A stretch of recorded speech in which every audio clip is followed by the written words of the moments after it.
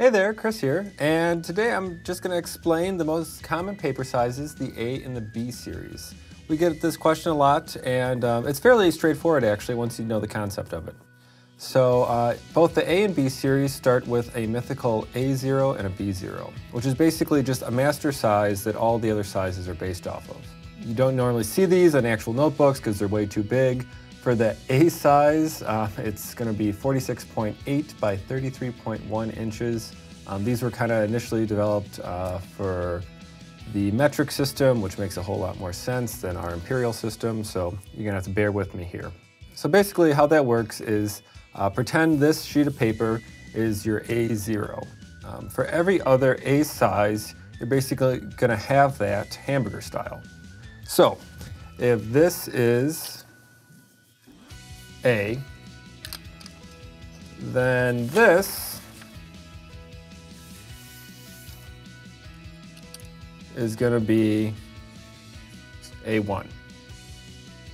Then we're going to take that again, fold it in half, and this is going to be A2. Make sense? Yeah, pretty straightforward. Where we come into kind of our notebook sizes is starting with the A4 size. So, this would be the giant size. You're going to have this again, half that again. That gets you to the most common size, A4. It's your standard Rhodia number 18 notepad. This works out very well because then to get to A5, going to have that. It's going to be 2 of the Rhodia number 16 or 2 A5 sizes. Have that again. Gonna get the Rhodia number 13 size. So that keeps going. So that's basically an easy way to think of the A sizes.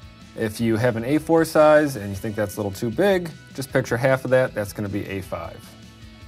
The B series is gonna have the same concept, except that the starting size, that A size that we started off with, is going to be different.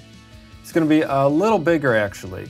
The B size starts at 55.7 by 39.4 inches. So basically where that starts being the usable size is going to be the B5 size. So here you have it in the Life notebook.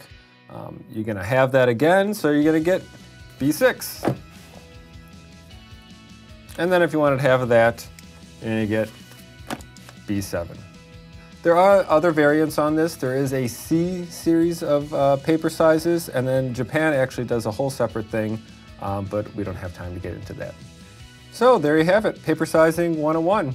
If you want to check out all the different sized papers, you can head on over to andersonpens.com.